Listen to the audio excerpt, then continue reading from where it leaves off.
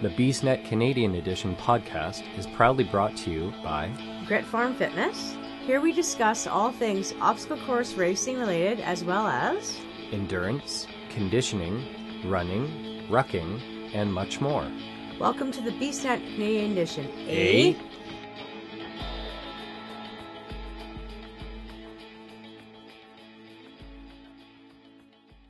Welcome to BeastNet Podcast. This is actually the first BeastNet East edition of the Canadian International Podcast. It's a mouthful, but the point is we're starting in the East, and with our first East podcast, we're going to go to a guy from the West because that only makes sense. So today I have with me Jack Bauer. Jack, how's it going, buddy? Not too bad. And actually, I'm going to correct you on that. I might be living in Colorado, but I grew up in New Hampshire, so I'm the East Coast. Yeah, but you on the West. You're still there. It's like possession is 9/10 of the law. Well, so the West possesses you. You want to see even crazier? Where I live in Colorado is actually farther east than some parts of Texas. So it's a little deceiving, the whole geography thing. The important thing, though, is like you're on a Canadian podcast now, and we really have no idea what happens down there anyway. So I'm just going to bluff it it really matters. So Texas is officially West anyway. So that's gotcha. Anything west of like Nashville is west, isn't it? Basically, a couple thousand miles. Yeah, it's all right. So the point is, and for some of you that don't know, it's you guys might not know who Jack Bauer is, and I'm going to lay it out for you here as to what makes Jack so special. And previously, I've publicly gone on record and I've said that I think Jack is one of the 5 most important people in OCR. And I'll get into why I believe that. And I can just bring it up. So things that make Jack special. He's a Spartan Pro team member. All right. That's who isn't? There's like 9,000. There are about 300 of them. So okay, it's 300. Anyway. Yeah. In Canadian terms, that's 9,000. It's like the money currency transfer. It's the same deal. We're converting kilometers and stuff. Yeah. Exactly. He's one of the competitors in TMX, and I'm not sure, you can correct me on the wrong. Did you make the finals for TMX? I was one slot off. Yeah, I was that. Yeah, my hands didn't heal for like a month because it was a pretty brutal course outside in Virginia. It was like 100 degrees and missed it by 7 seconds, but it's all good. That's all right. That's a bit of a sore one. Sorry to bring that up. I apologize. To me, some of the more important things, actually, you're also one of the few guys who has actually done a proper DecaFit workout. Oh, yeah. And I was so bummed once. Everyone's bummed about 2020, but I was sort of one of the testers with Ryan Kent, and Killian did a couple places because Denver, Colorado was going to be the first ever venue. And so basically they had everything set up, and we were kind of in there just to make sure everything was as hard as it could be. And oh my God, that thing's going to soul crush some people. Like a lot of people are under the impression that 30 minutes is, it's not hard. It's not an ultra beast. If you turn yourself inside out for 30 minutes, that's going to hurt way more than the longest race you can do. So you have to be ready, people. Anyone who thinks 30 minutes is not enough of something is not doing their 30 minutes properly. I'm just saying. No doubt. But to me, the 2 most important highlights are second place in the running public beer mile, which I think was an epic performance and definitely noteworthy. That one shocked the crap out of me because I hadn't had any alcohol for about 7 years before that. And then it was like, because I've always been pretty dang good at like competitive eating and have a pretty big like stomach capacity and stuff. So I'm like, you know what? I think I can make this work. I'm gonna go do a little bit of research because I kept seeing all those beer mile national championships and stuff, and all of them drank Bud Light Platinum. And I'm like, all right, let's get that. They know what they're doing. They did the research for me. I'm just going to go to a track. Let's do it. And I ended up running, I think, a 6:18.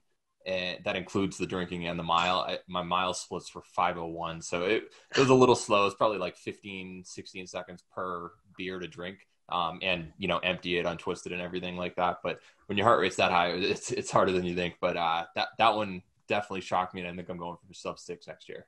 So I'll run back to that in a bit, and we'll compare our experiences. Mine was not quite as good. But to me, the other most important fact too is, and I know that this is unofficial, but I really believe that you are probably the world record holder for the fastest high rocks completion while having a crap in the middle of it. And I think I might have the slowest also because I don't think anybody else. It doesn't matter. If you're the only one in the contest, you still won. I mean, nobody else had the courage to even try it, and you came up with the idea all on your own. So and it was also the cleanest bathroom in OCR history. let me add that because it wasn't a porta potty; it was inside a convention center. So, yeah, that's awesome. So I mean, if we go back a bit, like I said, I just rambled through a few things. We'll go back and I want to Yeah. touch on a couple of them because the other real thing, the real reason why Jackie is so important is because of his stat system. And in my mind, his stat system is so important to the OCR community and to the OCR's future because there's been no way to rate people until he set it in place. And now I know it's just Spartan right now, but I'm hoping, and I believe after talking about it, that it is going to carry on to other things. So if we could just, for a second, if you could just lay out for some of the people who maybe don't know how your stat system works. Yeah. All right. So, and just to answer that real quick, I actually do have every Savage Race event ever and Tough Mudder, and then Tough Mudder went under. We were planning some big release this year and it didn't happen. So that kind of sucked. And then Savage Race, like they're the other one that has like a consistent schedule. You don't want to do one where it's like OCR Worlds where it's a one-off type of thing and you just can't really, it's hard to grade at that point. But yeah, so I do have more. It's just 2020 happened. That's all I'm going to say. Right. But yeah, just to answer your question on like how it's set up, just you played NHL, like any of those EA Sports games back in the day, Madden, everyone has a 0 to 100 rating. And it's pretty easy to know if like a Wayne Gretzky or Jaromir Jagr or something back in the day was probably a 97, 98, like right at the top of the league. And then you have your probably first line players on the team. Those are going to be anywhere from like an 88 to a 92. And then like your third line at like non-starters, but still belong in the league. Like they're probably somewhere in like the low 80s. Like you had a pretty good diversity along the team, but you still knew who stood out. So what I did was I basically grabbed all the results in Spartan history. We can go into that more in detail later, but I'll just keep it short now on how difficult it was. But I got like all the results, Spartan history, and I was like, okay, what are some of the most important metrics on how we can actually determine who's better than someone else? Because prior to that, Spartan, they just mainly had a 300, 299, 298. They just based everything off of 300 because it was, representative of the movie and stuff, super easy.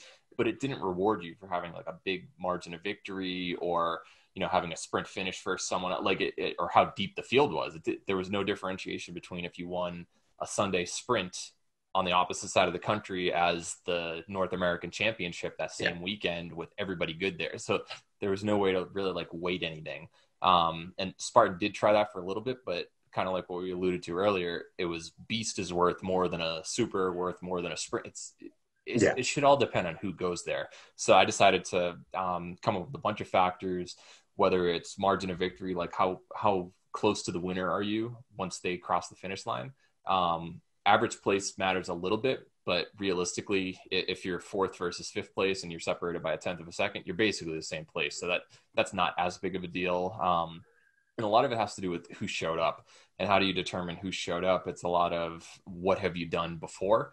Granted, you can't just be like, oh, Hobie Call was great or Matt Novakovic was great in 2013. That doesn't mean they're in the current fitness that they're in 2020 or 2019 last year and stuff. So I kind of needed to figure out a way to blend all those characteristics together to create a strength of schedule. You see that all the time in American college football where you'll see it that like all the teams in the SEC. You have Alabama, Texas A&M, LSU, like the really big powerhouse schools.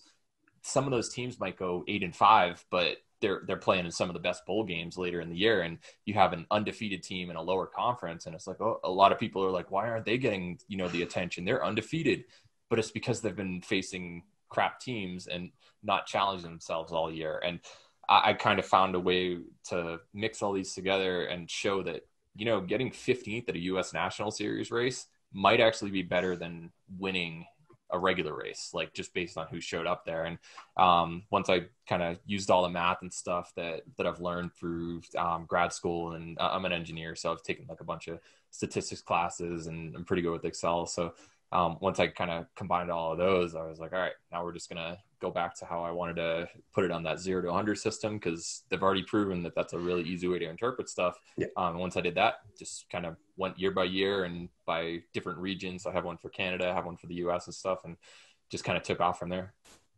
So, I mean, the first question that jumps to my mind is why? Like, why would this is a monstrous undertaking? Like you said, I mean, to go through all that data and to log in every Spartan, like even if you're just doing Spartan itself, to log in all those results from every historic, not only is it, and this is just me guessing, not only is it a problem and like definitely a labor of love to put it all in there, but to find missing results from something like I've tried to find Spartan results just for myself from maybe 2017 or something like that. And that's bloody hard enough alone. And I'm just looking for me, right? Yeah. To go through everybody and to go like, how do you even find that crap? Like, how do you? So I'll give you a couple stories. It's super time consuming, but don't think that I'm there just typing Dave finished in, 47 minutes, 18 seconds. He got seventh, but like I'm copying this in bunches and then plopping it into Excel. And then I've got macros running in the background that calculates it. Like I'm not typing this in manually. That you never would have heard of me if that was but yeah. So some of the measures I've gone to, like when I first started, the reason I did it in the first place was because they used to have, if you finished top 50 in the US, you would get a season pass for free. It's worth like $1,000. And this is probably 2017 when they finished, and I was somewhere in the low 50s. I was like 51 to 54, somewhere in that range. And I just missed out. And I'm like, what? It's like that TMX final, like just not quite there. Yeah, exactly. That's the story of my life. Yeah.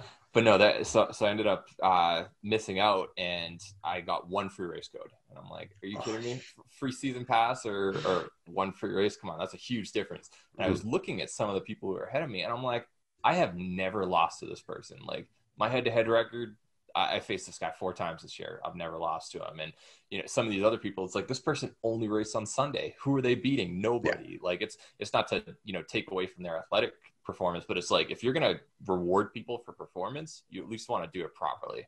That's kind of the way that I saw it. And it was more like, we should put people in their proper place. If you're going to give away thousands of dollars and stuff like that.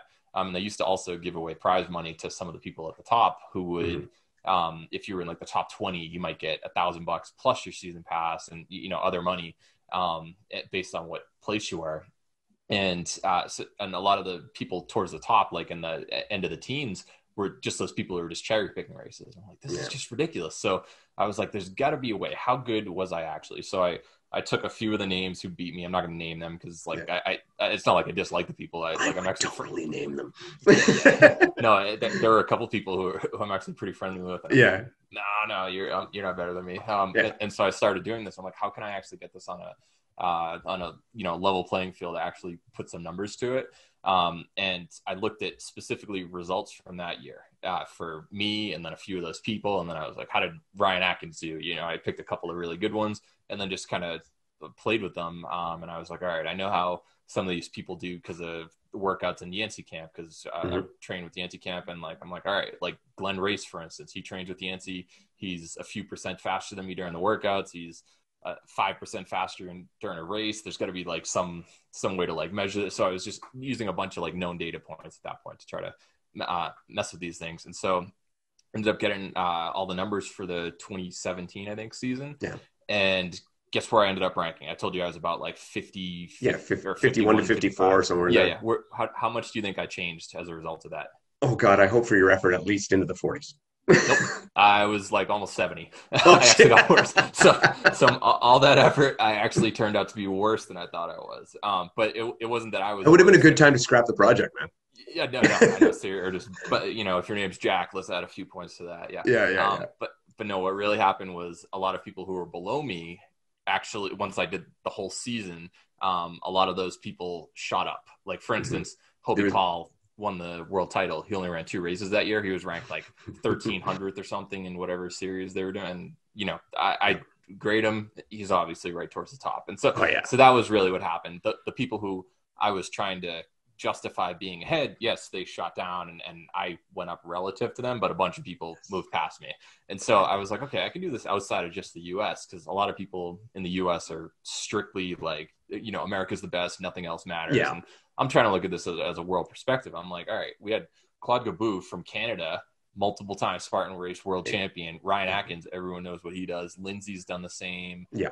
John Albin multiple times from Europe. Matt Murphy comes over from Australia, gets second. So I'm like, this is a world sport. There's got to be a better way to just show how good people are around the world, instead of just like, how are they in America? And because I didn't want to just do the Canadians who race in America or the Europeans who come over once a year. They're doing stuff throughout the season, and they've got harder travel schedules to get over and stuff. So it was just a bummer when you'd see all these people For instance, Albert Soleil, he started his career with like 16 straight wins, like not even second places, just straight out one.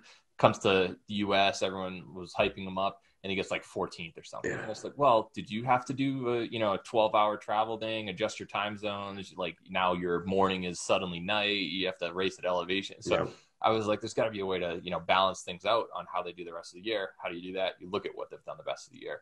And then I was like, you got to figure out a way to just compare countries, because how much better is the average US race compared to Europe, compared to Canada, compared to Asia? Like, for instance, if you go to Asia a few years ago, you might have been like one of the studs, because there just weren't a whole lot of really good people back then. I also might have been one of the tall guys, and I'm only 5'7". I mean, the things change depending on who's there. I don't quantify that, but if you've got stats on that, then it might be the case.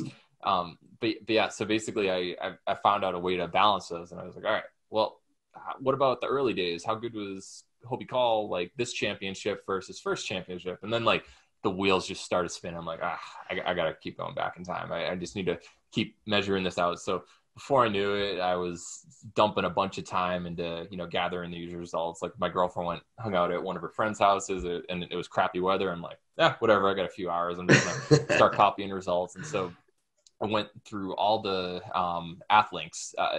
You know how that's pretty crappy website in reality. Yeah, it's terrible. Look, it's the worst. And I've like trolled them online. I'm like, your results suck. Like you can only see 8 at a time. Like give us more, and half of it selfishly so I can see it. But if you've ever run a road race, it's way better if you can look at 10 instead of 10 results then next page. I'd rather just see like a 100 names on a line, like quick, easy, like name, place, time, pace, that's it, just like simple. But anyway, so I ended up going on something called storage.athlinks instead of Athlinks. I found this back side of the website that they don't tell you about, and the dark side of Athlinks. Yeah, exactly. The hidden part of the website. So anyway, they had 100 at a time, just like I mentioned, like very easy to copy instead of the modern Athlinks, way too overcrowded look. Well, as I was doing that, I probably got 2016 and 15 done, and I kept going back towards 2011. They ended up stopped supporting it. So it was no longer an option. I'm like, what the hell? No. And so I ended up needing to try to find another way around this. And that, you remember CT Live Chronotrack, how you could go to the results? Yep. That got discontinued also. That was like my next backup way. And then I went on the Spartan website, and you go to like view old results, and you click load more. Well, the problem with their website is whoever designed it, they have basically the load more stops after 100 races. So if you are more than 100 races old, it doesn't exist. You go to the Middle East, there may have only been 30 or 40 races all time, so they all show up there. You go to the US page or Canada, you're only going to see stuff from 2014 or 2015 because it's still like new enough, but anything before that doesn't exist anymore. And there's no like master, drop down menu where it's, here's the 2012 Vermont championship, like click on this, it'll take you to the results. You have to do more Google searching. And so there was no real easy way to find the results. But what I started doing was this is kind of ridiculous. So I initially, when I got to 2011, I went on Athlinks, and I basically just typed in Spartan race and just next page. And I'd filter it out by year, and there were only 11 races there. And I ended up thinking I was done, had all the numbers. I go to a race the following year, and I see somebody walking around the venue with a 2011 t-shirt, and it says like Utah and Long Island. I'm like, wait, I've never seen those. And so I took a picture of his shirt, and there's like 27 races or something. I'm like, what? It's not on Athlinks. It's not on here. So I ended up going on, have you ever heard of the Wayback Machine? I think I've heard of it, but I'm not familiar with it. It's basically an internet archive where they take, I don't know how they do it, but it's like, all right, here's how the website existed at this date and time. And you can essentially look at like the old school version of a website and stuff. And it's actually pretty hilarious. You go on Spartan Race's website, and you can check like 2010. They're like, are you ready to die? All the different marketing stuff that they used to have back then. But I found all the race schedules retroactively to that year. And from there, I was like, okay, I need to just Google search or look under another roundabout way of finding stuff. And I ended up compiling, I think we're up to like almost 1,700 races that have ever happened worldwide. So it's an effort. I'll look at the the men's side. So the men, we've got on my 357,000 lines of data, just like name, result, day of the week, overall, what year it was, what your first name is, what your initials are, like what age you are. Like I've got crap ton of stuff, but it's all kind of allowed me to, because I always loved sports growing up and sports statistics, and it's just one of those things that once the snowball started, I'm like, I just need to find it out. I'm just too addicted to that, you got to find out more type of research mindset. So I mean, obviously, so you don't run into, and because of the system, like guys like me, real OCR, enthusiasts, honks, addicts, whatever you want to call us, right? You've introduced me to names like Albert Soleil and Miriam Bosset and stuff like that, people that I would never have heard of and stuff like that. So we, like, as a community, a lot of whoever that know about it have bought into the system. Like, I mean, it's so much better than anything else they had going. Yeah. Has Spartan bought into the system at all? Like, have they figured out that, like, hold on a minute, what we're doing is crap and what he's doing is pretty good? Yeah. So I've had multiple calls. Like I've probably had 6-7 hours worth of calls with David Watson and Mike Moore and like some of the higher ups at Spartan. And we were in pretty big discussions I'd say like 2019, right after the Sparta Greece championship. So like right before this 2020 happened. And it wasn't like they were going to, immediately adopt it and stuff, but they were like, we need to figure out a way to like improve how the US National Series works. And, they know that I've got my system down and it's definitely more accurate than what they've been doing forever. So we were trying to like figure out ways to keep it simple, to, make it pretty similar to what I'm doing, but take out a little bit of the complexity, because you're clearly a numbers nerd, like you can understand this, but the average person who's just starting up, you don't want them to look at like, oh crap, this 70 line equation to figure out like what your score. You just want like, all right, here's this times that plus this, and then there you go, just keep it simple. But we definitely were having some talks about it. They're fully aware about it. And we had a couple other conference calls during like the 24-hour the unbroken thing that we had, like as that was going on. We talked about some of the stats, and it's just bad timing with 2020 there. Made some pay cuts, and that wasn't going to be an option. I realized very quickly once the year started. But yeah, I think eventually it will end up getting some momentum and stuff, and they're aware of it. They're not like like, who is this guy?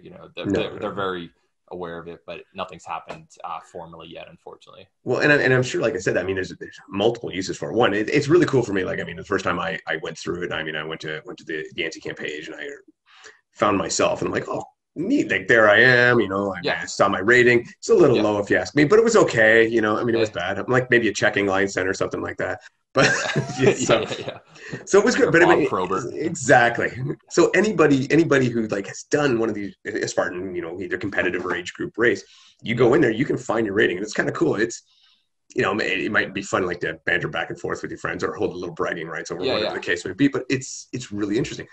The other part, though, and Spartan did something I guess it was 2019 now, where they gated the elite field, and where my first thought of as soon as I heard this was in the application for your stat system is, yes, they gated the elite field. And I love that, because I don't want to see guys who are fine guys say, great, they should go to Spartan. They're good people. They should maybe be running age group and open, but they should not be at the back of the elite heat being passed by the women's field who had a 15-minute delayed start within 2 miles of the course. Oh yeah.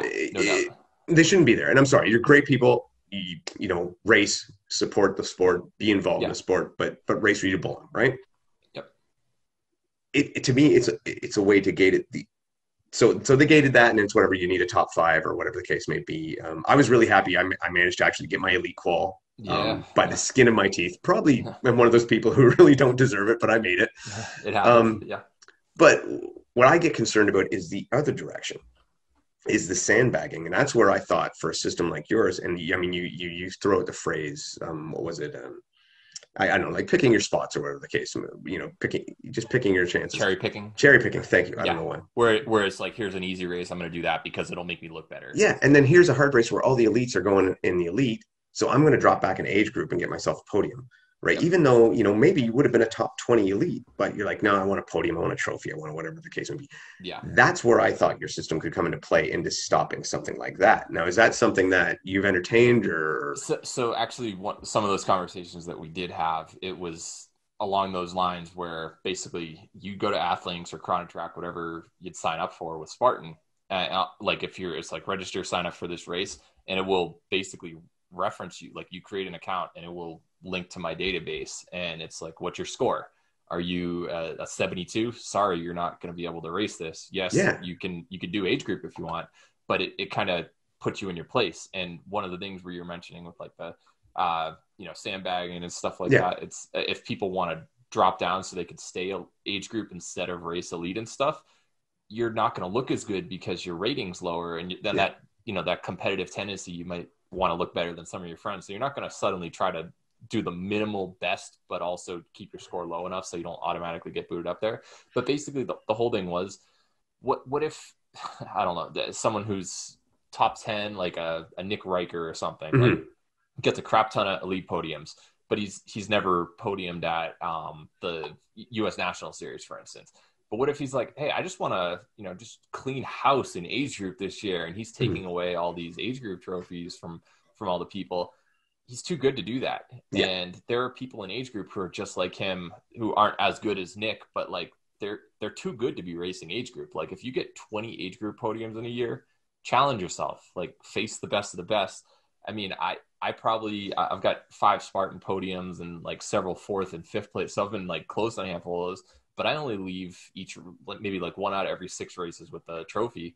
But I feel good about knowing like I've faced the best of the sport who were there on race day and stuff. I would actually feel probably bad if I left the venue with an easy podium, for instance, or if I dropped down to age group just to make a quick little Instagram post. And I think people can sort of see the difference, but it's one of those things where I just would rather quantify you and make a recommendation on, are you better than where you think you are? Like, go challenge yourself more.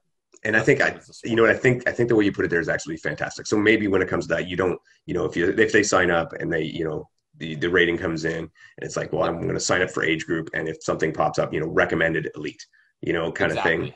And it's that would be great. It's not a forced, it would be more of a, here's where, you're good enough to do this. Stop cheating yourself. You're good enough. You have this many performances that indicate you're good enough.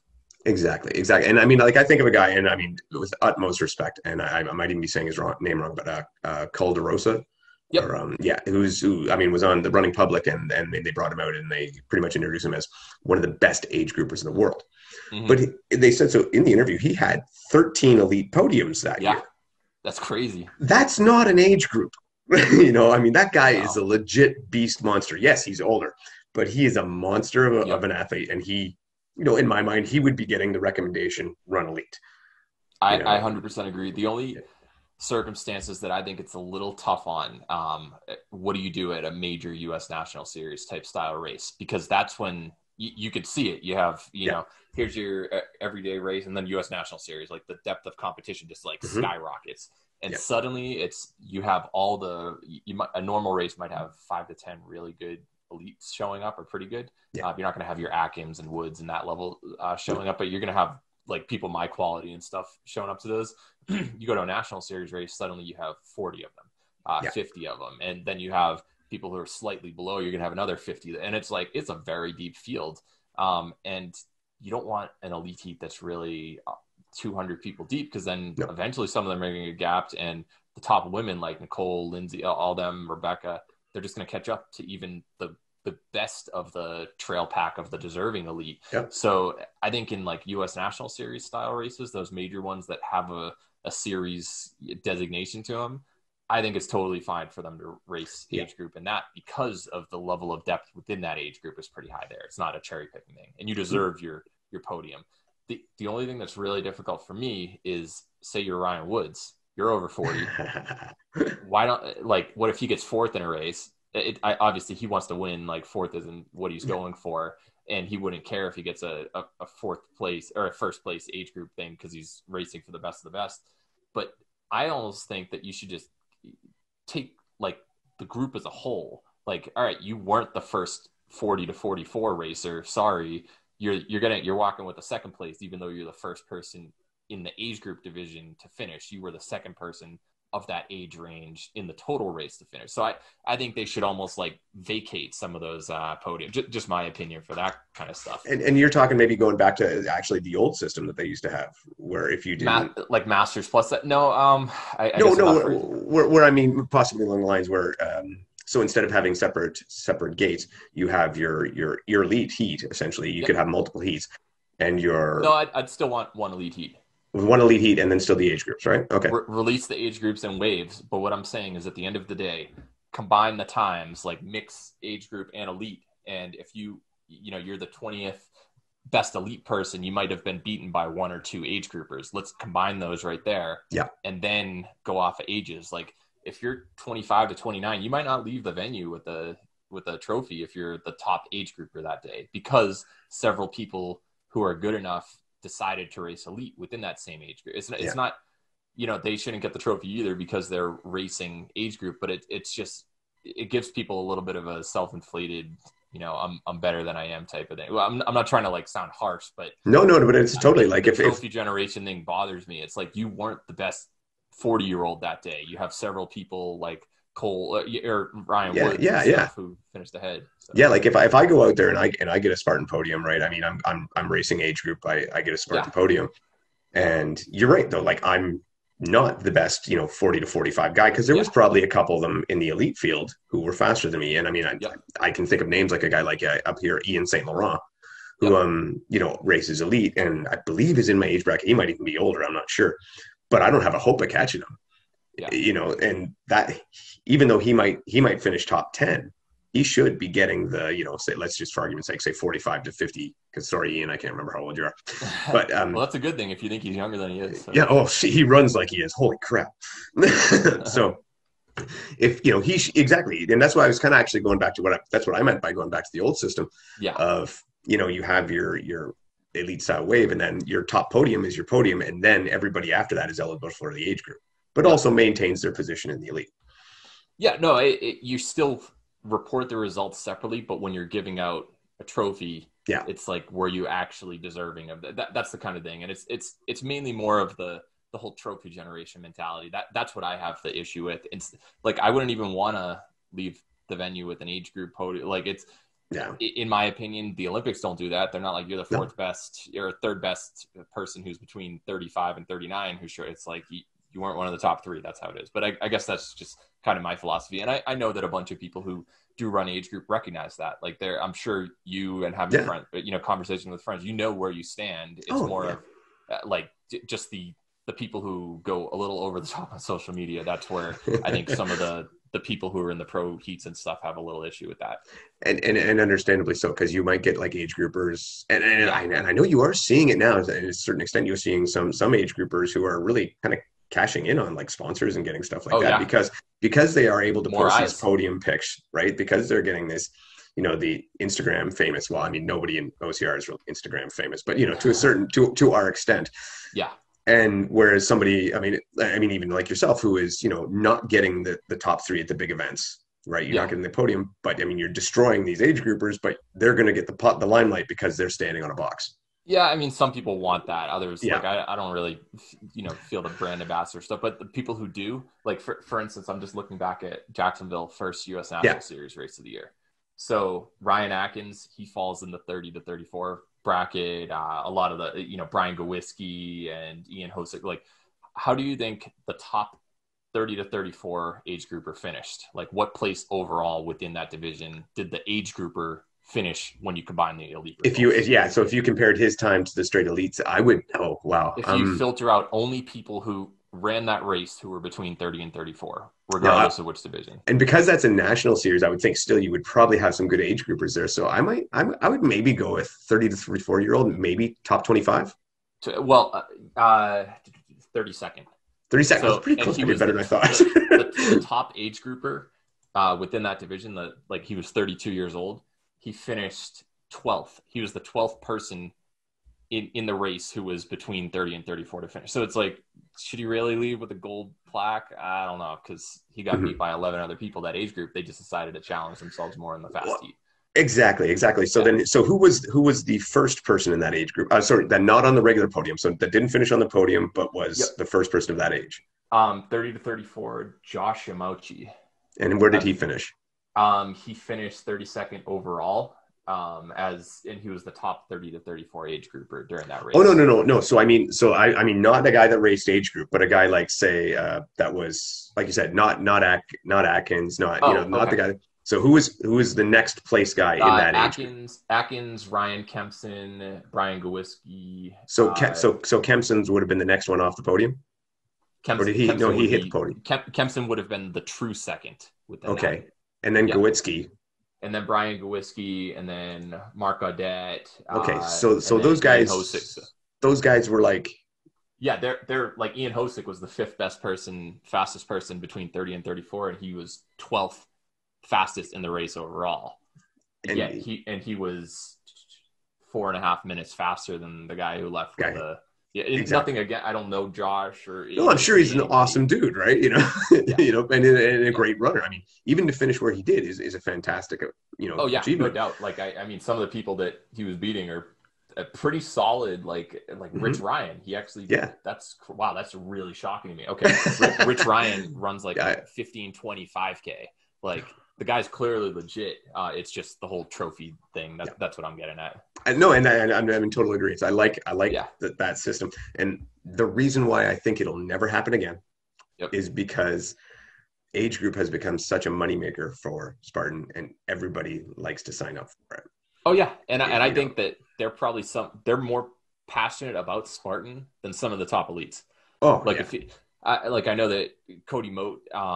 He's won multiple world championships, but he doesn't really race a lot. Granted, he's a teacher, so he doesn't get that time away, and he's got a bunch of kids. But, I mean, you only see him once or twice a year, and he's multiple-time world champion. Yet you see all these age groupers who are just promoting the crap out of it and truly are, like, the biggest fans of the sport. So, without question, the sport would not exist without them. It's more of the quantifying. That was with the whole debate on that. Like I said, I totally agree with you. I mean, I would prefer it the way you're saying, but it'll never go back. Pandora's box has been open, and there's no closing that sucker. They've realized that. Yeah. One thing that I do think, you mentioned Col de Rosa earlier. Yeah. If you look at how, have you ever seen the age group ratings for like track and field and road running? No. Road running bores the hell out of me. Yeah. Well, I've got a running track background, so I kind of know about that. But basically, like, say right here, you're 15, 16 years old, and then you get a little better. And then once you reach 18, you kind of stay about the same until you're about 35. And then you start dropping off like 1 or 2% a year.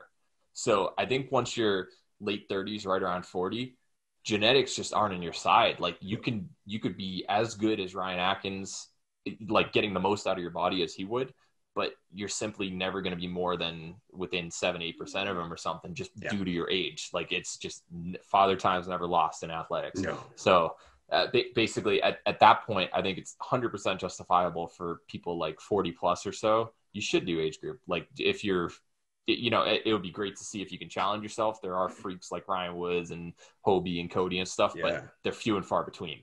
And I think that it is cool to have those age groups so that you can compare yourself to your like athletes. Like, what age group are you in?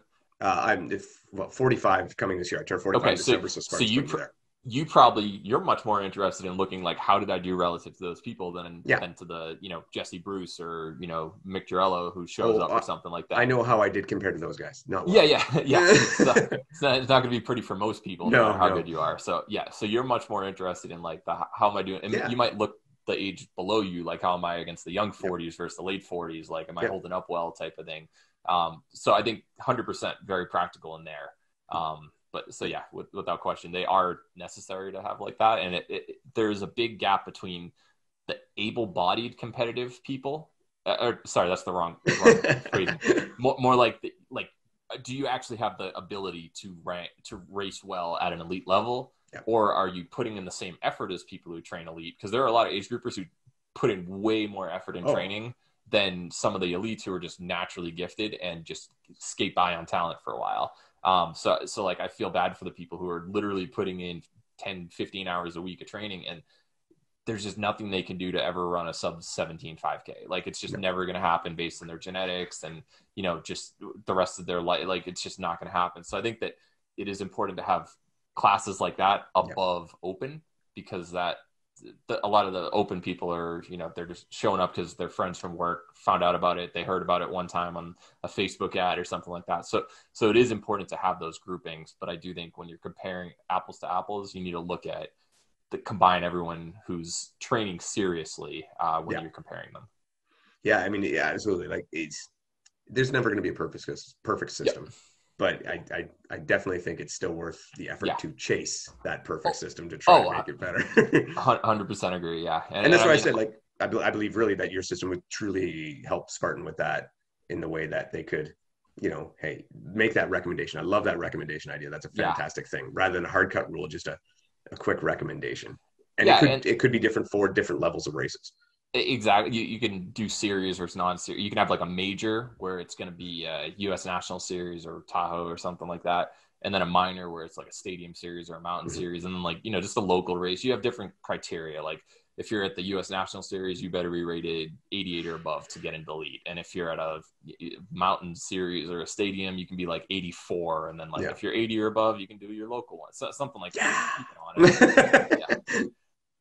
Are you right above 80? Just above 80. I'm like 81. Nice. Yeah, 81, just right on the edge. Like I said, I'm right on that edge. Yeah. But gotcha. Do you have a certain rival who's kind of been your rival through the years? I do, and he's like one of my best friends, and I'm actually just slightly above him, which is funny because the last time we raced, he beat me.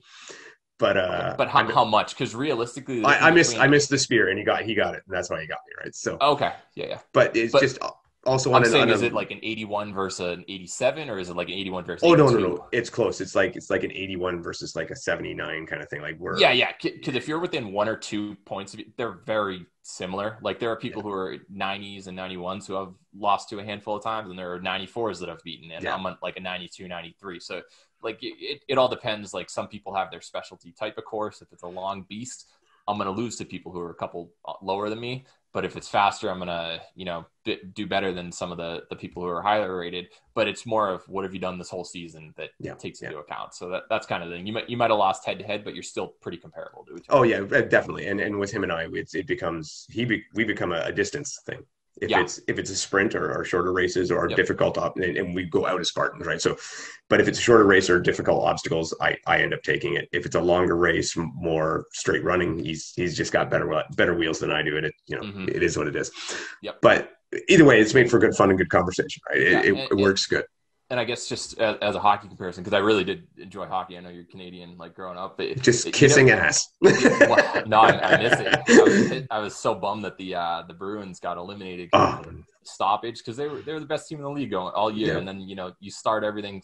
They just didn't have their momentum when they won the President's Trophy and stuff. They would have done better. But anyway, it's like what Ovechkin and Crosby are going to give for you day in and day out every year. They're going to score about 100, 110 points every single year. Ovechkin's going to get 45 to 55 goals a year. Like, what you're going to get. That's the Atkins and the Ryan Woods and Killians. They're going to be consistently right at the top. And then you have other players who might have a freak season where they'll score 80 points and then 110 the next year and then drop down to 70. It's like there's a fluctuation. Those people have the potential to pop off a good race in the OCR equivalent, but they're not super consistent in the long run. So that's kind of why you'll see some people, it's like, oh, but they win races all the time. Why are they a few points below me or above me and stuff? So it's more like if you're super consistent, you're going to be towards the top. If you're, a little lower, even if you might be a big name, you might not be rated as high as some people. Yeah.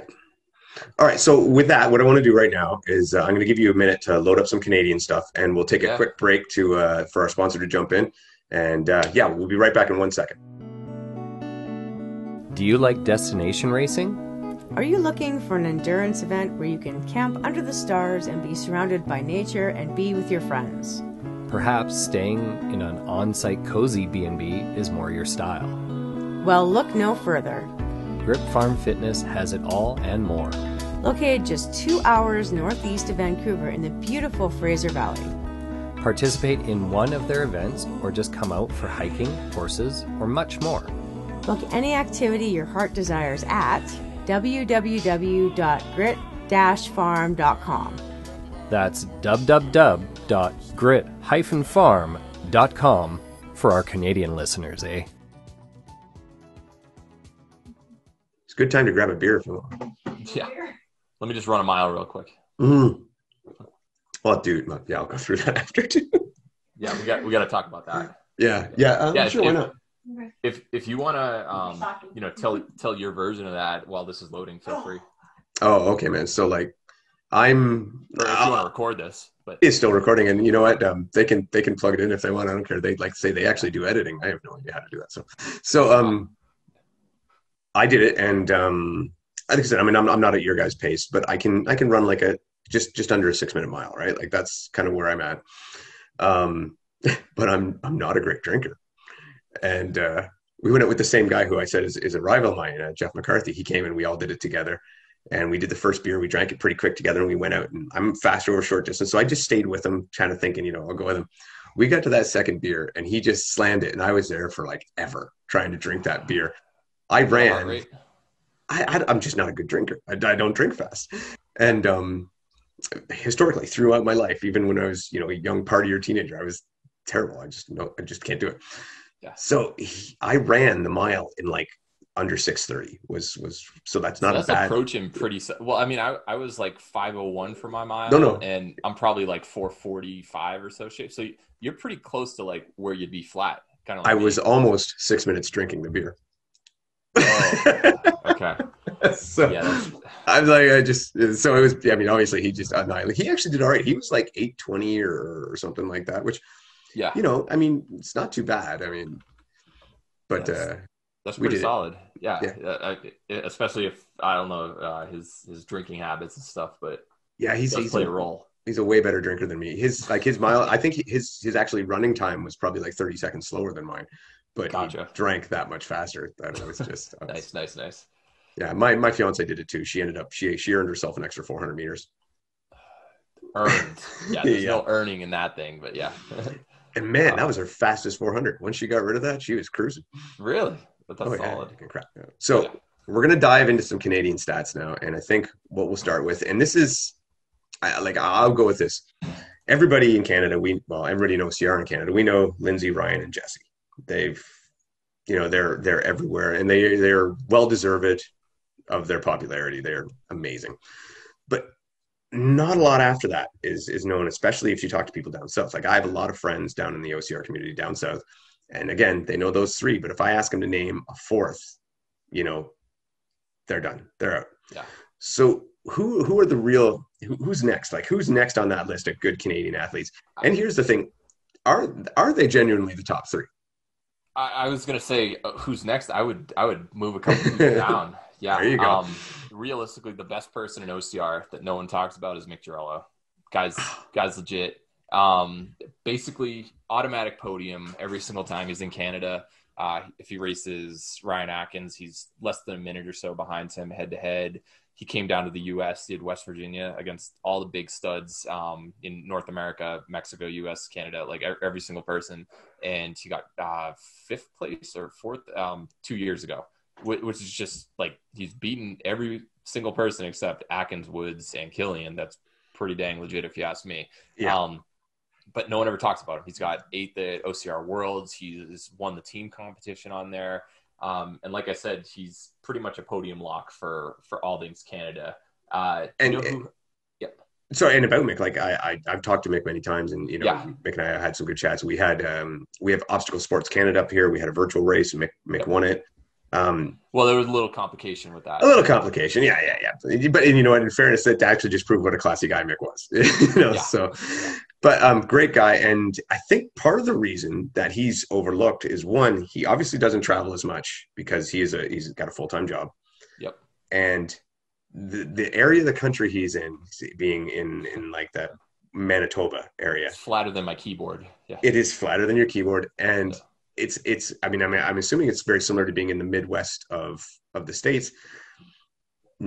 It's not as densely populated. People don't hear about it, and I don't think Manitoba has a single race, like a Spartan race. He has to leave the province to get a race. I'm actually I'm gonna fast forward on this. So he has actually won, or he has 3 podiums in Manitoba.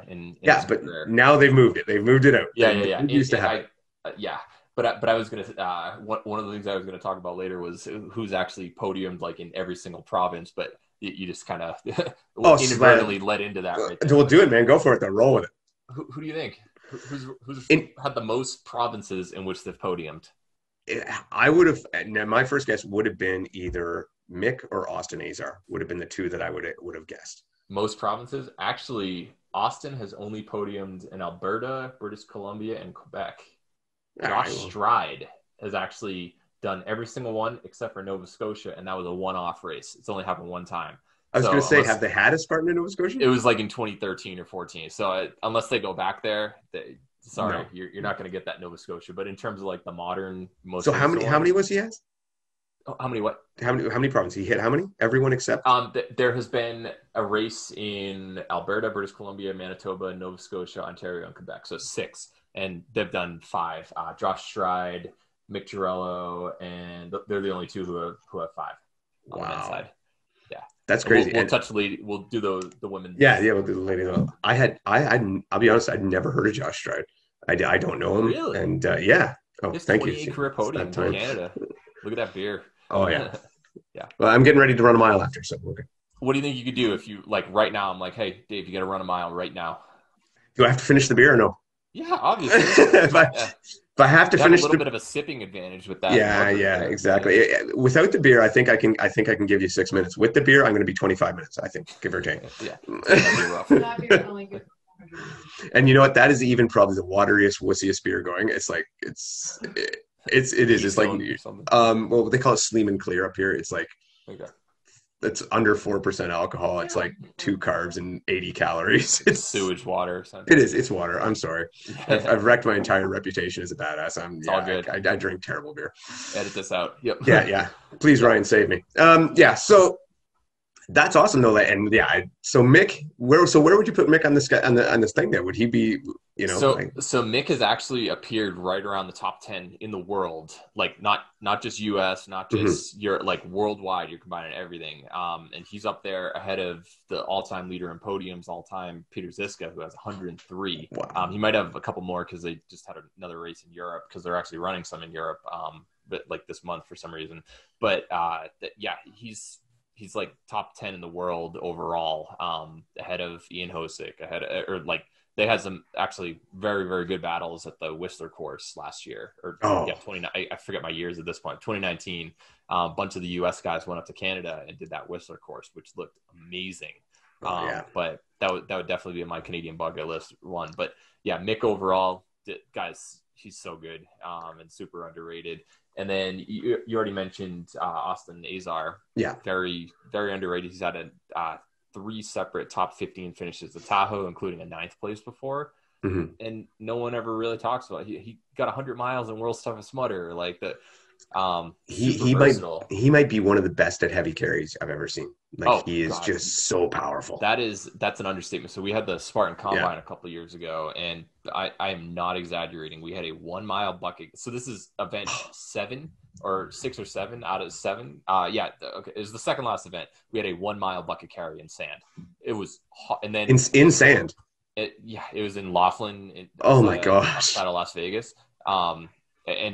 Literally as soon as you're done with that, you do rope climb, herc hoist, rigs. It's like, it was just to destroy your grip. 20 minutes after that was done, they were like, all right, time for the double sandbag carry. And now it's literally the same exact thing with 2 of the weights. And he won both of those by like 3 minutes. And that's ahead of like Mark Batris, Matt Kempson, like a bunch of the pretty solid racers up top. And he crushed everyone. The guy's just an animal that carries. Yes. I mean, again, when we did that thing for Sports Canada, Jesse Bruce had quite a lead on him. And then they got to this carry at the end, and Austin just chewed up the gap. Which is amazing because Jesse Bruce has done the heavy carry leg at OCR Worlds before. So, not just before. He does it some of the best of anybody. And especially when you consider frame. Like the winning team, he's been the heavy carry member on it. And it's like, if you're getting chased down by Austin, that just tells you how good he is. Like Jesse's the guy that like you say, NORAM Worlds. Every time I go there, I see him, and that's his section. And when you consider frame too, and this is a real compliment to Jesse. Like Jesse is not a big frame dude. Yeah. Whereas Austin is a good size Austin's like lad. 190 pounds, like big muscly guy. Yeah. Yeah. I mean, it's just a compliment to how great they both are, but how impressive it is that Jesse at that smaller stature can be so good at the carries. No doubt. Austin and Mick, I know definitely, but a lot of people don't know about them, and I've been aware of them. So where does Jesse fit in? I mean, Jesse's got some great range from what I've seen. Yeah. So Jesse, realistically, in Spartan racing specifically, because if you're looking at OCR as a whole, he's probably a little more obstacle proficient than some of the best at Spartan specific, like a Isaiah Vidal or like a Ryan Kent. They've only literally done Spartan their entire career. Not to say that they wouldn't do great if they hopped over into those, but Jesse has explored those other series like that, and that kind of even though he might be a little lower in the Spartan specific ranking, he's still like a 95 to 96 in that range, which puts him right around in like the top 25 in the world or so. The main thing against him is Canada. You guys have been struggling lately. I don't know what's going on, but just the depth in Canada. I don't know if it's the lack of number of people wanting to run the races, if they just, aren't offering prize money anymore. But Canada's fallen off a cliff the past few years. Well, and this will be my chance to kind of educate some people in the South. And this is what has happened up here. So when you do a Spartan race at the States, and many people who travel from Canada and go down the States, they'll tell you this straight out. It is completely different. It was run completely different. I mean, for the longest time here, we did not get any of the new obstacles that Spartan made. So we didn't get Bender. We didn't get, we didn't. I think every once in a while we'd get Bender. We didn't get Twister. There was no Twister, Bender's monkey not even Twister. No. It's just a wall that's tilted. Exactly. Well, I mean, none of Spartan's obstacles are super difficult, so I'm throwing out whatever, ape hanger, excuse me. None of those obstacles. We didn't get any of that. And it just was not run the same. It didn't have the same feeling. It didn't have the same effort level. We were all very hopeful this year because for 2020, Spartan, I guess, HQ had taken over from the franchisee that, I guess for lack of a better word, was doing the Canada races. Mm-hmm. So we were promised and we were hopeful that we were going to get a very new feel and a very new race. Sadly, we don't know because, it is 2020. So we're still hopeful. We're still optimistic. They reintroduced some good prize money, and I know that had a lot of the guys from the States planning to come back up and compete in the Canadian series, which was going to be great to. Oh yeah, no. Do you know who was going to come up? Like I had heard Woods was going to come. I know Hosick. You're getting Ian Hosick was going to do it. Forrest Bogue. That you're going to get some. They're going to be very, very deep courses. Exactly. And so that stuff will go back in 2021. They will be having that same scenario. The only problem that some of us have gotten a little disappointed in is that they've released pretty much our 2021 schedule, and it is still really, really small. And we were hoping for some more races. But yeah, that's probably why we haven't got, these up and coming people and up and coming kids, is because they haven't really had anything to do. There hasn't been a reason to do the Spartan races. And right now we have, for example, in Quebec, there's a flourishing OCR community and some incredible local races. And that's what they do. They don't, they'll do the Spartans when they come out there, but there's a lot less concern about it. They're concerned about doing their Northman, their dead end race. For example, I was out there this weekend, just got back today from Course Extreme, the only competitive race in Canada this year. And, again, congrats to Samuel Hebert. He won that one. And he's going to be the next guy I mentioned, but yeah. Yeah. And when we get to the women, I'll mention the female winner was Bethany McChesney. She took the women's one. So pretty decent. Yeah. So congrats to both of them. They were awesome. Wow. Yeah. We can go through that later. But yeah. So yeah, I mean that community there they're well serviced. They have all these races, X-Men, everything, and great venues like Owl's Head and out there like that. They even go to the Trumbull. They're flourishing, but they have learned to survive without Spartan. So now Spartan has to kind of work their way back and give the community some good stuff.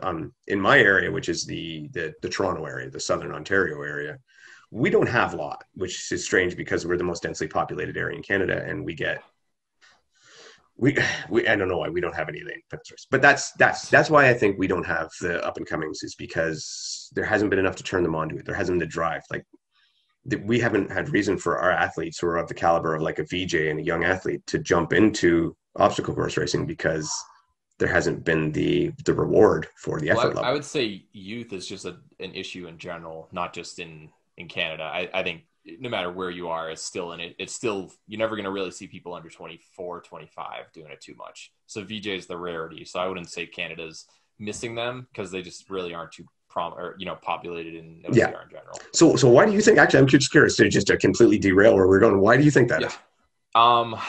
Realistically, so I ran 2 years in college. A lot of people, it's weird.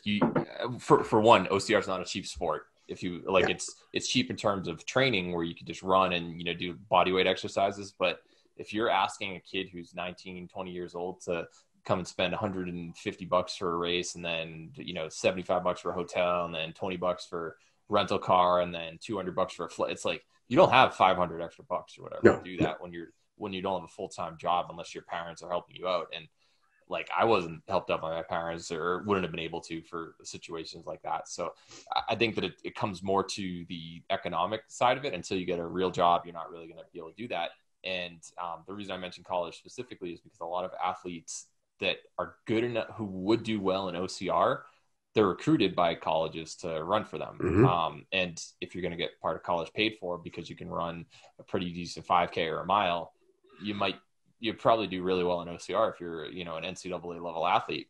But would you rather get your tuition paid for and then set yourself up later on? Or would you rather try to be a fringe athlete in a sport that's getting more competitive by the year, that's very difficult to really make a huge impact? Like, if I came in and I was like some 14:30 5K guy, and I looked up and like, I could, this Ryan Atkins guy, he's only running 15:30, I'd crush him. And then like, you get there, you get your butt whooped, you're like, this isn't for me. I'm going to finish my college running career. I don't think you can step in and just dominate like you may have in the past. So I think it comes down to finances and the lure of wanting to be a runner, and just I don't even know if there's prestige, but a lot of people are running snobs when they're younger.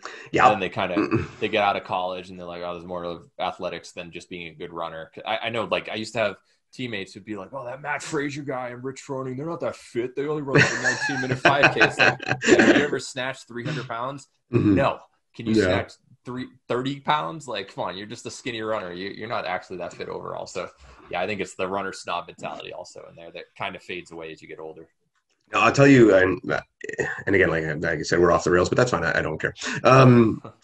There's actually I'm going to call it a company and called RX1 up here. And I doubt you've ever heard of them, because they're only in Quebec, and they just slightly moved into Ontario now. So they've been building up for the past, I think, 8 years. And they do essentially almost like a DecaFit High Rocks type system, but they've been doing it since 2012 or 2011. Where they, it's running combined with functional exercise, but they also do they'll add, their race is not the same every time. It changes all the time. And they do an entire series over the year. So it's a point series over the year. They have the whole banquet, everything. But they've reached out now and are having local schools creating RX1 teams in their schools and then bringing them into races. And that, to me, is something that OCR needs to do. And I think to grow the sport, one of the bigger places like Spartan needs to go down into that grassroots level and start building from a school. Like, get into those schools and say, hey, build yourself a Spartan team. Here's some discounts if you bring a school team to the race. Yeah. 100% agree. And like, I know when I was a little kid, I would make my own obstacle courses at the playground. Like, I was doing OCR when I was younger, like timing with those simple stopwatches with my brothers and neighborhood kids and stuff. And I was doing that forever. And then you don't have that option. It's like time to run track, trying to do baseball, time to do some other organized team sport. And I feel like this is the first generation where I think you have a lot of parents who might be, 40 or so and have kids late elementary school, early middle school, where the kids don't want to be the next football or basketball star. They want to be an American Ninja Warrior. They want to be, an OCR athlete. That didn't exist beforehand. So I think it's still going to be a few years until you see people skip the college route and go straight into OCR, or, they're good enough to compete in college. They might compete during the year and then hopefully don't get caught for NCAA violations and win some prize money later on. But I do think that you will see some talented people do the VJ move, bypass college altogether and try to make an impact on the sport. But it's not going to be for in a larger scale for another 5+ years, in my opinion, just based on the ages of the kids who are influenced at this point.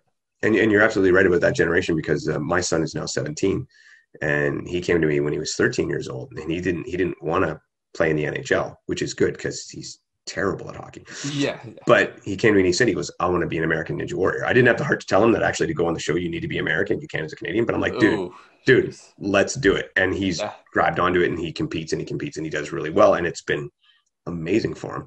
And that's what I'm saying. You're spot on about that generation. You're getting the first kids, and you see it on the show who are coming on that are 19 and 21. And I'll tell you right now, there's kids that are 16 and 17 that are going to blow those guys out of the water. The way that I see it, no matter how deep the field gets, your John Albins, your Killians, your Atkins, they're going to be best of the best. Like Johnny Lima, you're not going to have any better descender than Johnny Lima. No. Like he literally out-descended Joe Gray, who's the best mountain runner in North America for a decade, by like over a minute. The guy is world-class on that level.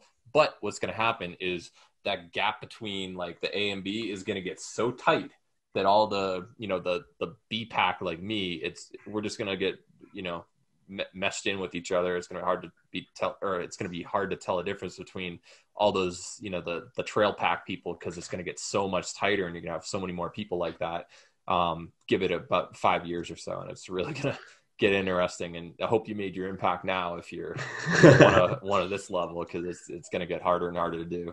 But that, as far as the sport goes, though, is going to create more stars, because that kind of even playing field where it's not going to be the same people all the time, right? You might going to get a lot of fluctuation, even if it's just in your top 10. If top 10, if Ryan and John are still winning everything, but then your top 3 to 10 is moving, jumping, people will pick favorites. People will get on board. Sponsors will pick favorites and get on board, and that's where it's going to make those prediction contests I've had even more difficult. Yeah, I've done really bad at those. Do you want to know who did one of the best in the entire world last time? I think it was for Jacksonville. We had about 400 people. My girlfriend, who knows nothing about OCR, doesn't run anything like that, she finished like 25th in the world. Nice. And I was like 90th. Matt Davis was like 70th, and we were smack talking to each other. Both, did really bad in terms of that.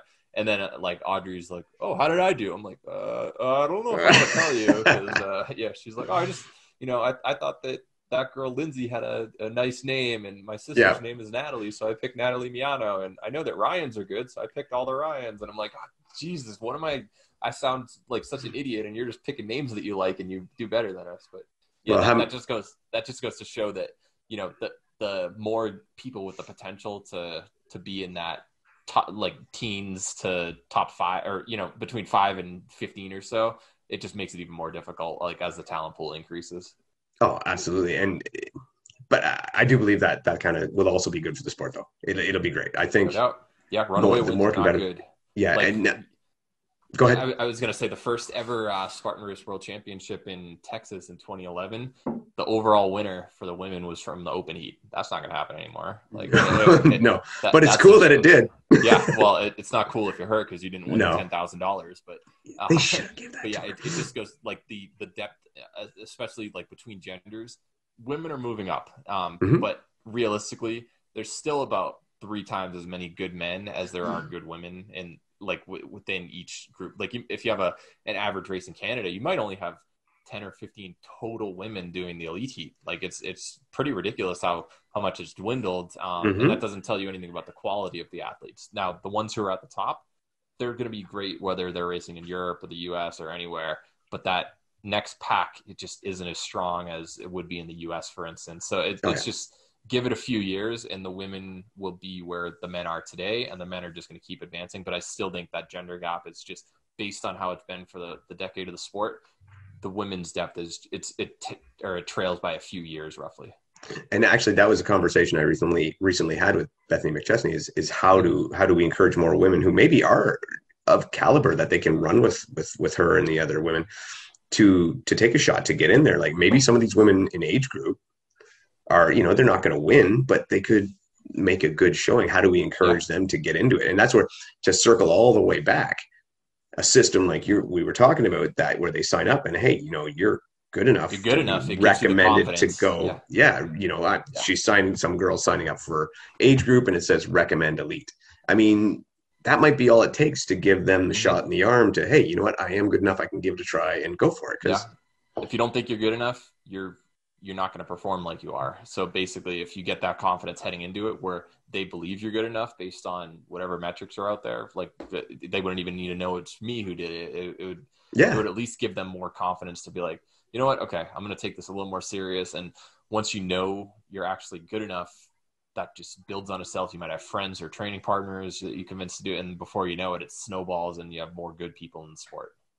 And I mean, to build on that too, like this was advice that actually Mick Girello gave me, because I mean, as you know, like I said, I'm right on that edge. And he's like, you know what, you give it a shot. He goes, yeah, you're not going to win.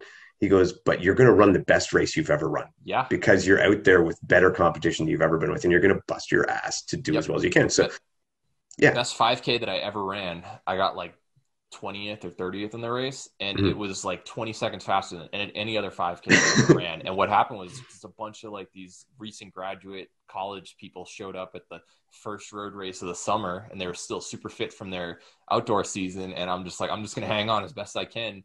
I died. Like I ran a really bad third mile, just faded and stuff. But because that competition was there, it pushed me to my best ever finish relative to normal in a 5K. And same thing happens. Like I'll have races where I'll finish 10th or 15th, or probably not 15th, but like, right around 10. And I'm like, oh, I'm used to getting like right in that 3 to 5 range. And I'm more happy with my performance in that race where I finished worst place wise, because I was able to hang on the back of like Bracken or the Kempsons and stuff like that longer than I thought I normally would be able to. Like I think getting the most out of yourself is a much better performance indicator when the good competition shows up, like than just getting a good place. And that's what I qualified for Pro OCRWC this year for the first time ever. And nice. could be the last time, but that was the same thing. And that's where Mick gave me the advice. He's like, go out of the gate, and he goes, just keep them in sight. Keep them in sight as long as you possibly can. You Stay lose with contact, them it's game over. That's right. But he goes, by the time they pull away from you, and they will, he goes,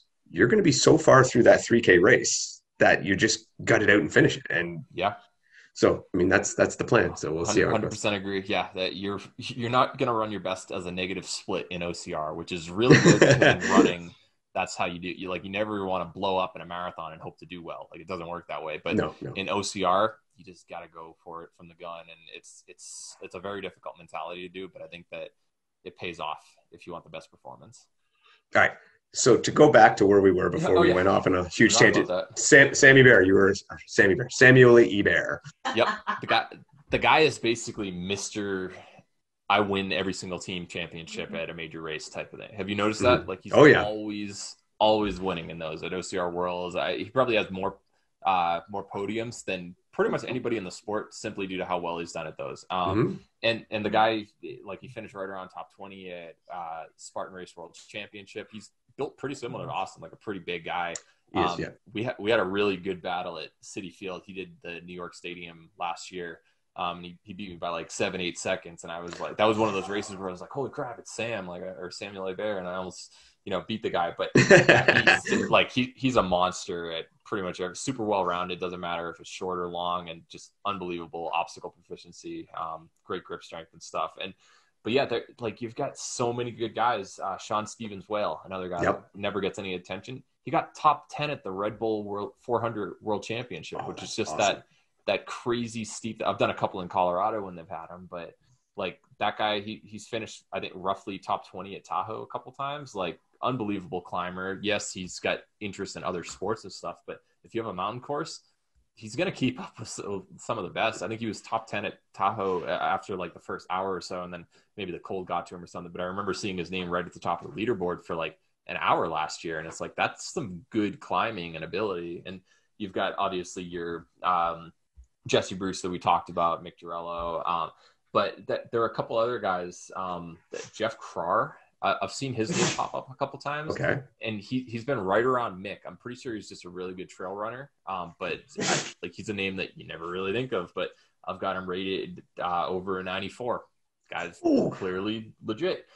Chris Swanson. Do you know him? Yeah, I do know. I know of Chris Swanson. So he finished.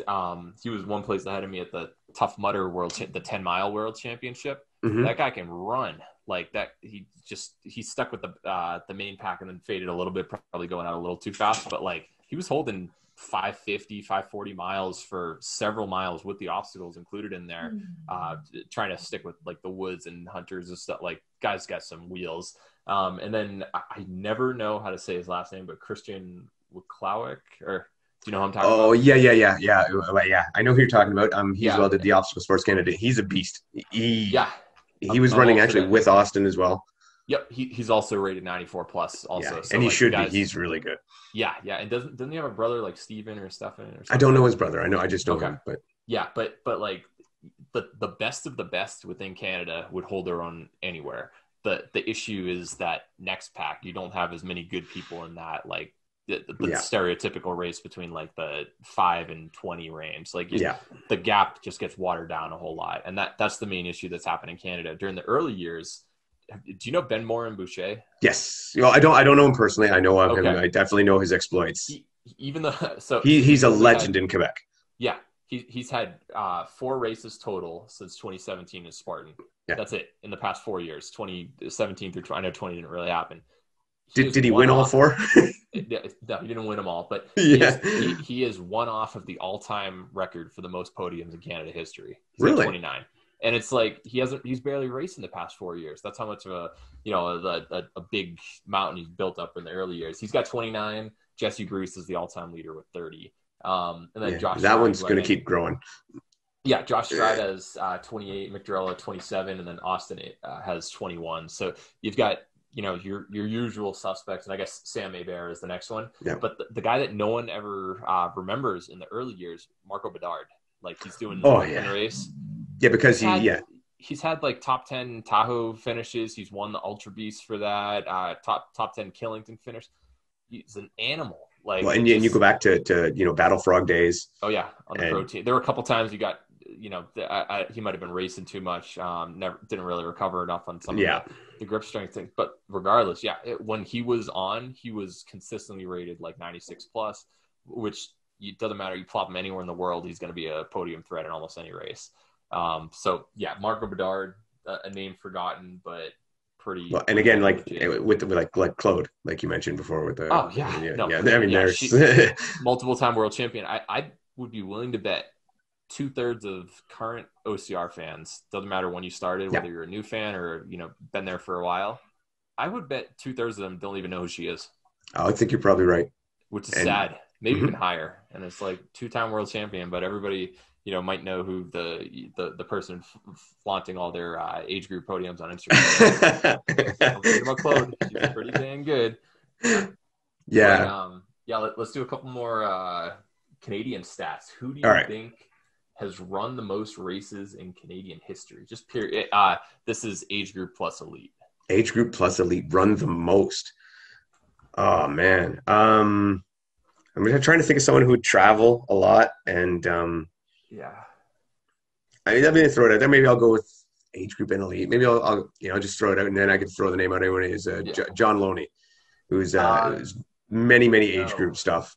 Nope. But it's some guy, Matthew Tarango. Matthew Tarango.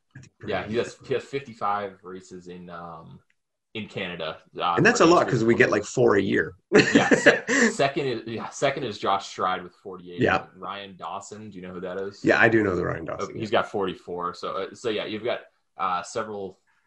Obviously that Matthew guy has run the most, but I was kind of surprised that there have been that many races through the years in Canada, but still, do you know that the first ever Spartan race was in Vermont in May 2010. That was the first. It wasn't at Killington. It was in Williston. It was just a town somewhere in Vermont. The second race ever was actually a sprint in Montreal that July. So a couple months later. Really? And that was 2010? Yep, in 2010. And then you guys also had 2011. You had a sprint in Vancouver, Montreal, Toronto, Ottawa, and Calgary. So you had 5 races in 2011. So like you guys have had races throughout the years. Yeah, well, what's happened is we've lost some, right? Because they didn't get the turnouts, and right now, we're pretty much down to Red Deer, Alberta, Ottawa, Montreal, and Toronto. Did Kimberly come back? Yeah, I don't think so. I think it's Mick told me that was the hardest race he's ever done in his life. Yeah, I don't think so. You didn't do it? Okay. It was basically like 3,000 meters of ascent in a beast, something stupid like that. It's like, that's not, it took over 3 hours for a beast, which doesn't happen anymore in modern Spartan. They even changed this year. Most people kept going on about Owl's Head and how difficult Owl's Head was. Yeah. And I know people who have done Killington and can compare Owl's Head to Killington and say like, it's close, but they've switched off that venue too. I'm not sure why. I mean, there's so many issues why you can switch venue, and a lot of that is business that obviously we don't get too much hear about. But it's a bummer. I wish that you guys definitely had more races, because the people who are the best racers up there hold their own. It's just you need to get the population. That's the main until just recently, when Spartan finally canceled all the races for 2020, because they were holding on until, I would say, 3 weeks ago. I was going to say it was after 4th of July. You guys still had stuff planned. Oh, it was into August. It was like, so we still had planned, and that ultra that was going to happen at Collingwood at Blue Mountain was going to be a great course. And it would have been unbelievable, because everybody was like, I'm in. Every elite you talk to was going to come no matter where they were. As long as they could get there, they were going to get there. I mean, like I said, Mick, Austin, I know Atkins, Jesse, everybody was going to come and do it, because it was the only thing that was going to happen. And then when it finally shut down, it was like, oh man, the nice thing for me is that's only about 45 minutes from where I live. Perfect. And I was going to be, oh, wait a minute. Wait, I've got something for you. Yeah, right there. Go for it. I went to OCR Worlds 2016. Yeah. All right. So I was stupid enough to not get a data plan and neither were my friends. So basically we were doing the pinch and zoom method. Like, right, I think we went past here. How many gray road somethings are there on the way to Collingwood? Holy crap. Like, and if it's not gray, it's Bruce.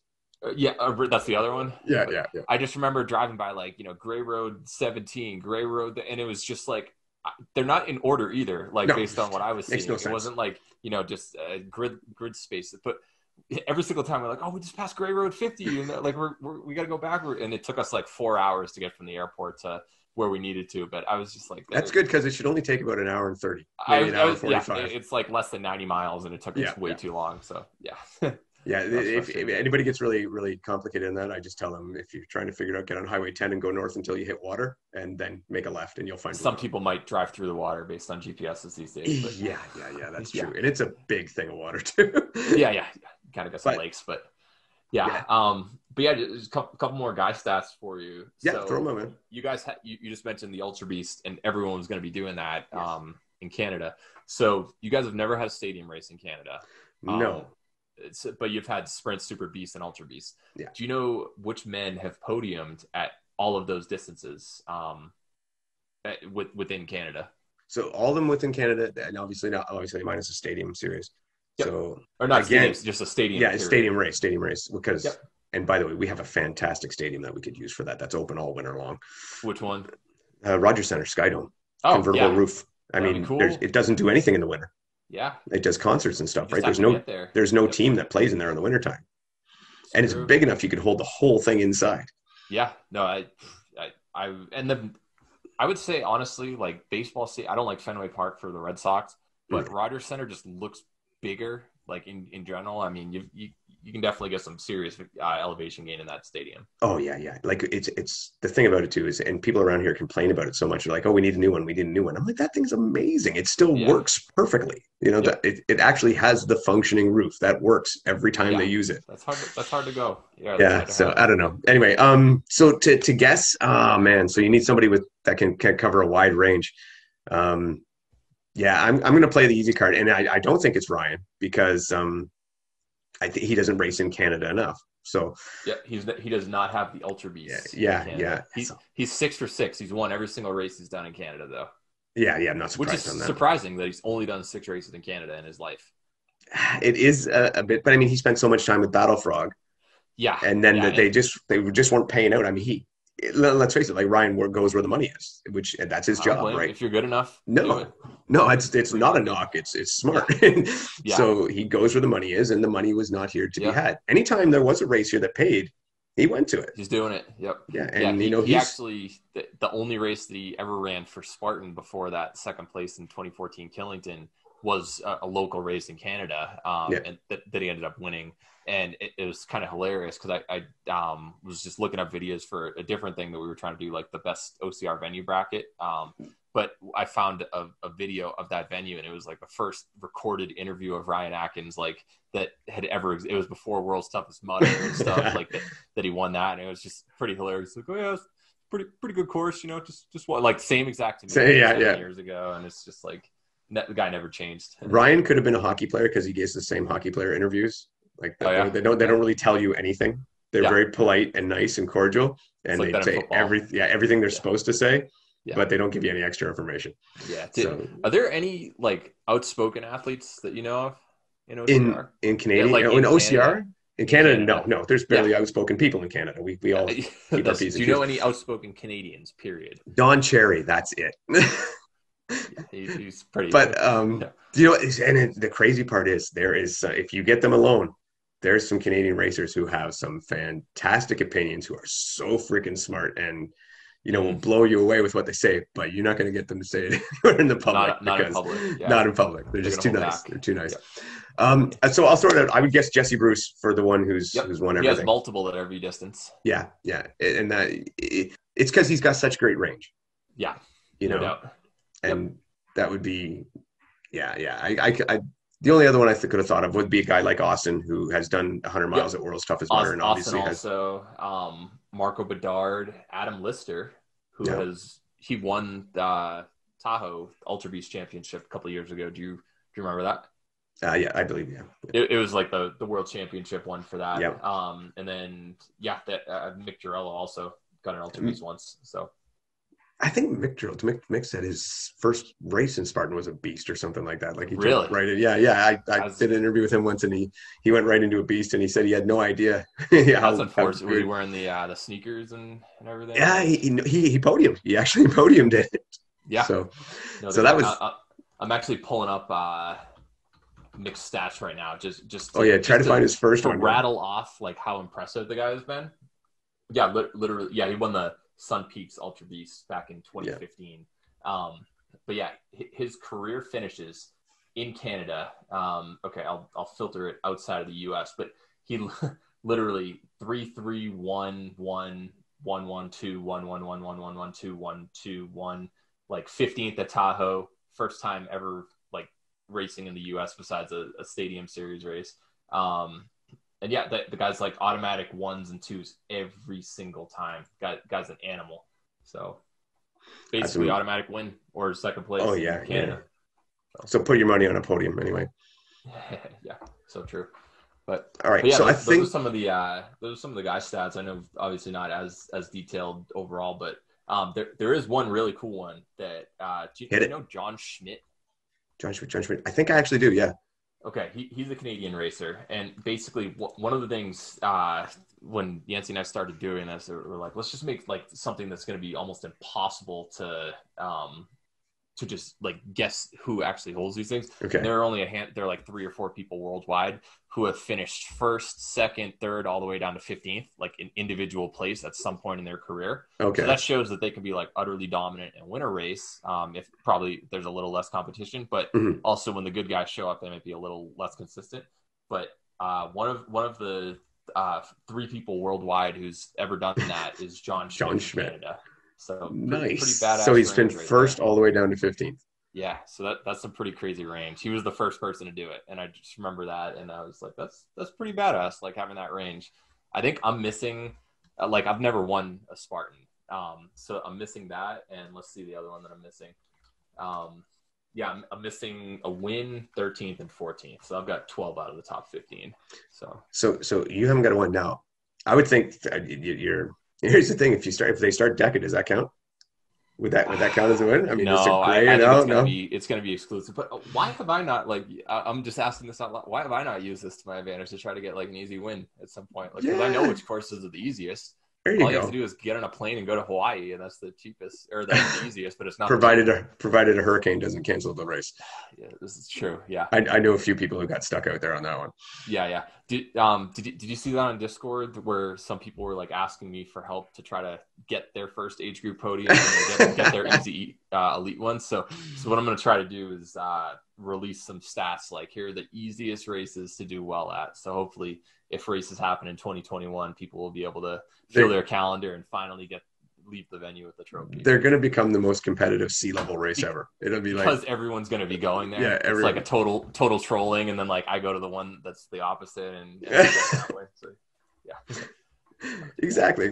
All right. Well, I think we're going to wrap it up for today, and then what we'll do is we'll come back and we'll do one with the women, and we'll go through a few other things because I definitely want to talk to you about some of the other stuff, like DecaFit, like your experience with stuff like that, and definitely compare TMX experiences. I love talking TMX. Wish it would come back. I've even tried to convince Yancey that he should make a Deca X, but I don't think I'm getting anywhere. Well, they're having Deca Strong that has no running. I saw that, and I like that. Next weekend. All right. So Nick Riker, the current record holder, if you're listening to this, I hope you have approximately 160 hours left as the record holder. Shit just got real. We've been going back and forth. That guy Yancey messaged me. So Nick is a ridiculously good athlete. He is super. Like he had no idea what he's doing with like weightlifting, but he just grinds and like muscles his way through it. He's like, that was the ugliest, fastest time in something I've ever seen in my life, and that's what Yancey messaged me about how Nick's form was and stuff. But still set the record. But he got it done right. I mean, that cardio engine counts for so much, right? Oh, no doubt. Yeah, the guy's an animal. Even when you're doing 15 minutes of workouts, it's still cardio. Yep. Well, I'm predicting that next week, by the time, if this episode goes out in the next week, next Sunday, the 19th, I'll be the new record holder for that. Granted, Ryan Kent will not be there, so that helps.